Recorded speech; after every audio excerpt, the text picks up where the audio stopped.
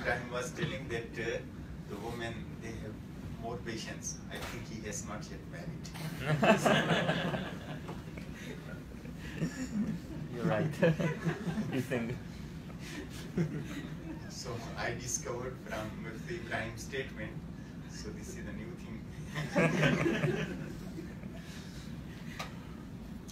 Bismillahirrahmanirrahim. Nahmadu wa nusalli wa nusallimu ala rasulil kareem. Amma ba'd, fa'udhu billahi minash shaitanir rajim. Bismillahirrahmanirrahim.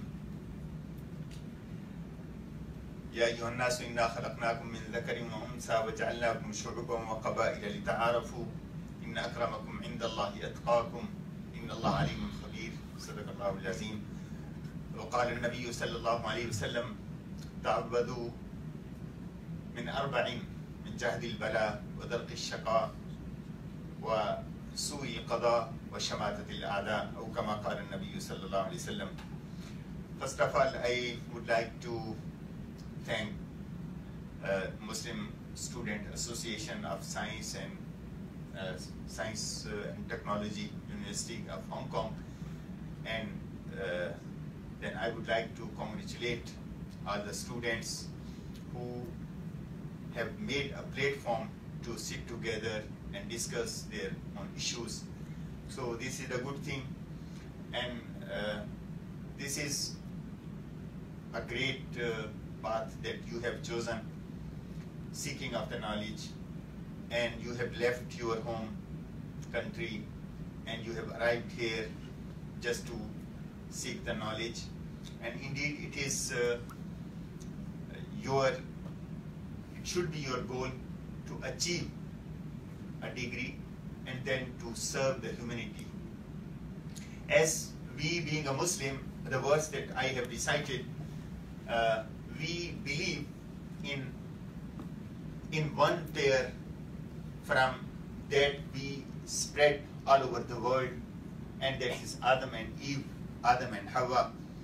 And Islam is a religion that has said all human beings, they are worthy of respect and they deserve honor because they are human beings. وَلَقَدْ كَرَّمْنَا بَنِي آدَمَ.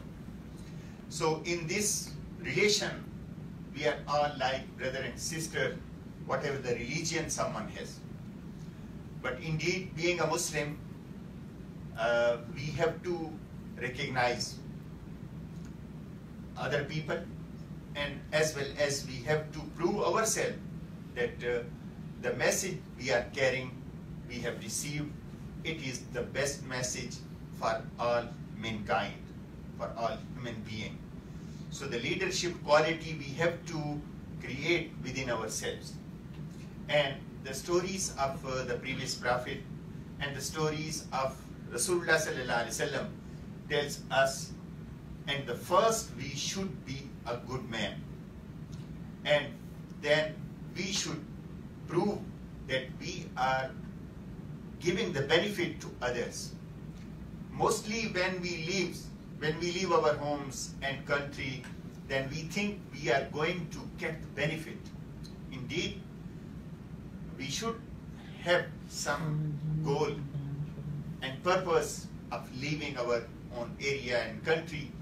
But the person, if he thinks after getting the knowledge or degree, then he will have a good earning and he will have good job and he will have good salary. These things, it should be kept in secondary. But the first thing, what I can deliver to the world, what I can serve to human being, to mankind, this thing should be kept in our mind as a Muslim. And the second thing, when we leave our home, in the age we are, I'm talking about you, not myself, I am the oldest, but as a youth, then you have different opportunities. And so the first thing that you have to observe for yourself, that is the self-control. The biggest quality of a leader is self-control. If someone is proving that he can control himself, then he can control others. If someone cannot control his own desire and his own self, then he cannot lead others. So for the leadership, the first and the basic quality is self-control. So this is the quality that is required. Sometimes, especially those who grown up in a confined atmosphere, conditions, when they leave these kind of condition and they reach at a place where freedom is observed and seen, sometimes they think now they are free, whatever they can do, they will do. So this approach is not good. So we have to look first our own self, how we are proving ourselves a person responsible, a person who has some responsibility and something that he has to prove. So being a Muslim as attaining in the defensive position.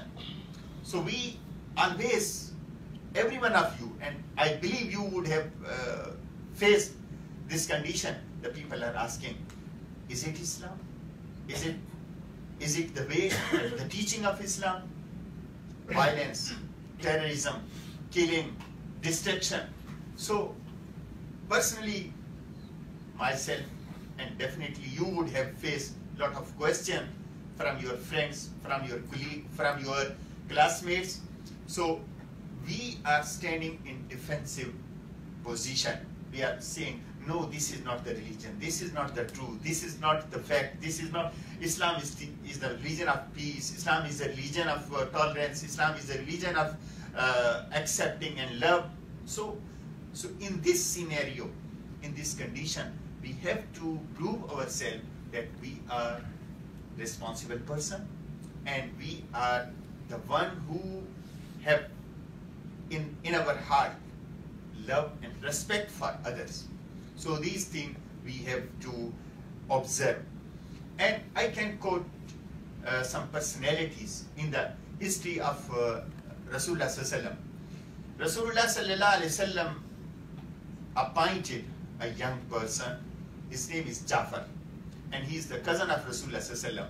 And he left Makkah, reached Habsha, and because of this young man, Rasulullah Sallallahu Alaihi Wasallam's picture, image, and the image of the followers of Rasulullah Sallallahu Alaihi Wasallam was accepted before the king. And king was respectful for Rasulullah Sallallahu Alaihi Wasallam, and not only respectful, he hiddenly accepted Islam and believed in Rasulullah Sallallahu Alaihi Wasallam because of the effort and struggle of a young man. So you would have heard many stories. The Muslim went Indonesia without fighting. The people embraced Islam due to the akhlaq and the morality of the first comer from Arab. And as they reached to Indonesia, Malaysia, in this area, Southeast Asia, here Islam did not reach with the power, with fighting. It reached from the traders. So as they look, the people at that time, they look at the behavior, at dealing, and they impressed. And they said they are the best and they are the angel. So they believe. So they embraced Islam. But sometimes I think, and you should think, that we have left our home and country and we reach here, and how many people are convinced, are impressed from us, from our behavior. So there is something lacking. Either we are not confident on ourselves, or we are not proving that we are the good people. So we should be proving ourselves that we are the one that are not only accepted, the people should love us.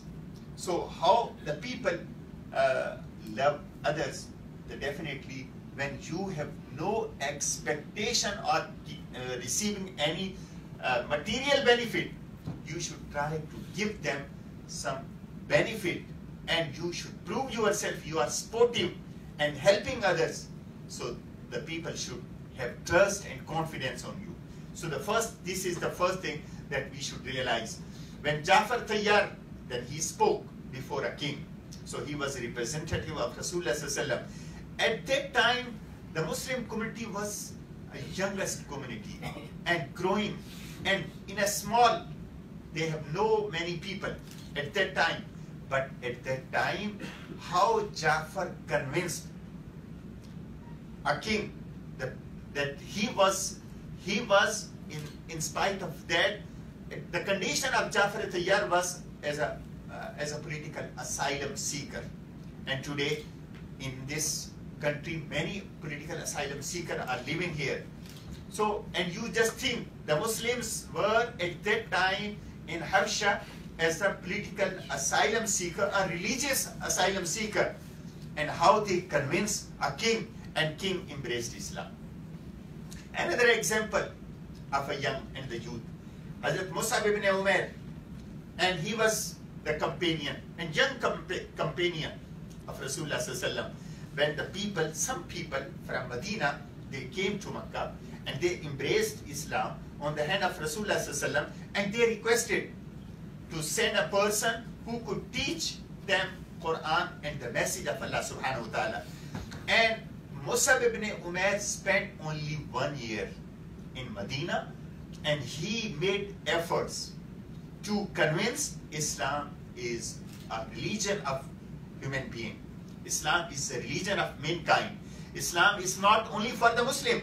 Islam is a religion that can support and build a progressive community in the area, in the city. Then they not only embraced Islam, and they invited Rasulullah Sallallahu Alaihi Wasallam. The next year, the people came to Rasulullah Sallallahu Alaihi Wasallam and requested that we want to bring you from Makkah to Yathrib. At that time, it was called the Yathrib. Then Rasulullah Sallallahu Alaihi Wasallam decided to move from Makkah to Medina, to Makkah to Yathrib, and asked companion to, after getting all confirmation. So you can prove, or you can give any example in the world that a huge immigration or the migration is accepted, and then not only accepted, and they make the leader to those who are immigrant. Indeed, there are many countries even today, they are accepting immigrants and they are giving the benefits, but they are not making them their own leader.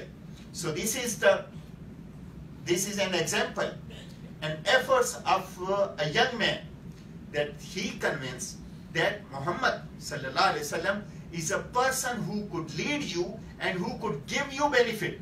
Then Rasulullah Sallallahu Alaihi Wasallam reached, and he made a pact that is called Mithaq Medina, and famous. I believe you would have read the Seerah of Rasulullah Sallallahu Alaihi Wasallam, and that is proven that was the pact for all the people, and the concept of citizenship can be taken from this pact, and it is also again from Rasulullah Sallallahu Alaihi Wasallam. So the effort of a person, a youth, can change the scenario and the history, and that is why it was so important, this point of the migration from Makkah to Medina, that Umar Farooq, then he conquered 2.2 million square meter land, and when he was deciding the point of the year calendar, so he started the calendar from immigration, from the migration from Makkah to Medina. The reason, because this was the point when everything was changed, and Islam, that was only the name of prayer before coming to Medina. Now the fasting, commandment of fasting, the commandment of zakat and jihad and all other and hajj, they are all coming from heaven from Allah subhanahu wa ta'ala to Rasulullah sallallahu alaihi wasallam in the period of Medina. So Medina gave thing, and this was the point, this was the place where the Allah's book was practically established. In Mecca, it was not a scene. It was, the religion was practiced individually. But as a community, it was practiced and established in Medina.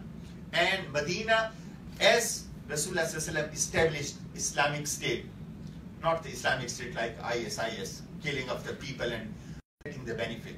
Everyone was living side by side with love and respect, and with mutual cooperation and coordination.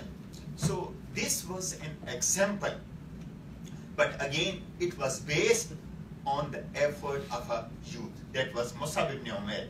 So today, as we are here, first we should have self-confidence and self-control, and the second, we should prove ourselves that we are not only getting the benefit, we want to give something to others.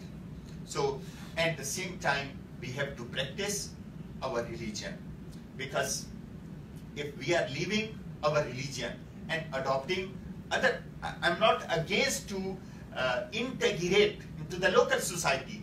That must be done. Rasulullah asked the companion to learn the language of other community. So it is the good thing. And if you have come here to learn something, to get the degree, it is again the sunnah of Rasulullah. So al-hikmatu dallatul mu'min. So wherever you can find the knowledge and the wisdom, you have to take. Even Rasulullah asked his companion to learn something from the prisoner of war who were non-Muslim. They were in the custody of Rasulullah and the companion of Rasulullah, but they were assigned the duty to teach the Muslims. So Muslim can learn the knowledge from any person, irrespective of religion and ethnic background. So we have to learn the lesson from the life of Rasulullah sallallahu alaihi wasallam. So we have to give benefit, we have to take the benefit indeed, and we have to keep our link with Allah subhanahu wa ta'ala. And Islam is a religion that emphasizes on Iman bil Ghaib. And Iman bil Ghaib itself create in the mind and the heart of a person the self-consciousness, the self-control, that here I'm crossing the red light, I'm looking right and left, there is no policeman, I can cross, because no one will catch. But being a Muslim, he always look on Allah subhanahu wa ta'ala, that he is always looking everyone. As a girl, when she was instructed by her mother to put in us how I can add the water in the milk, she said that Umar is not watching. The reply that she gave to her mother, oh my mom, Umar is not watching, but the Allah of the Umar is watching us. So this was the belief and faith. So that is required, that is needed today. We have to create in ourselves, and if we have, then we have to promote, and we have strengthened this. So we have to be faithful with Allah subhanahu wa ta'ala and with Rasulullah sallallahu alaihi wasallam, and we should be sincere with our institution where we are getting the knowledge, and we should be sincere with our colleague, with our friend, and we should be sportive and helpful for others. So this is a definition of a Muslim. May Allah subhanahu wa ta'ala give us tawfiq. If you have question, I will be happy to answer your question. Thank you very much for being. We would like to thank Mufti Arshad for coming here and sharing pieces of wisdom with us today. We talked about the importance of education, the importance of good character, morality for Muslims, and most importantly, he talked about for a Muslim how important is it to think for him.